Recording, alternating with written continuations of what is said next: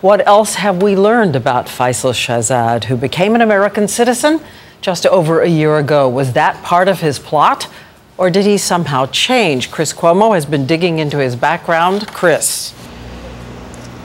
Diane, we've also recently learned that Shahzad is actually the son of a prominent member of the Pakistani military. But for all we learn, the big question remains: why did someone with apparently so much to live for simply decide to throw it all away?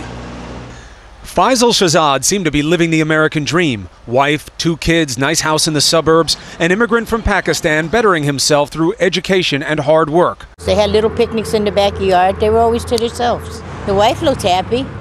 Her webpage, filled with baby photos, says she loves Everybody Loves Raymond and Friends. Under the photo of her husband, a caption, "He is my everything."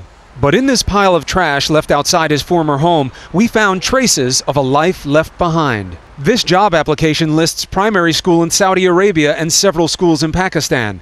There are signs of his efforts to learn the English language as well. He lists the University of Austin, Texas, as in Austin, Texas.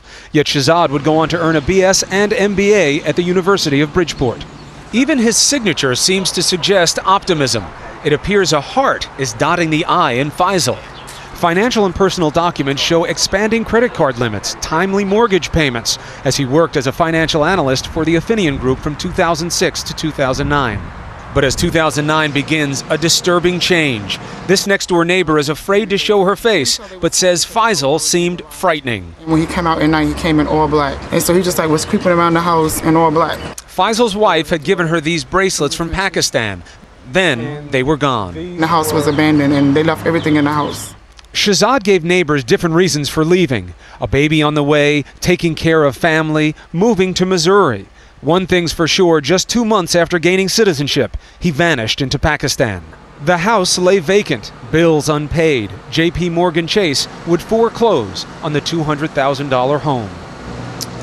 And of course, just over 3 months ago, we now know that officials believe that Shahzad returned to the United States alone without his family here in this apartment building in Bridgeport, and that he was bent on a mission of destruction, Diane. And we thank you, Chris Cuomo.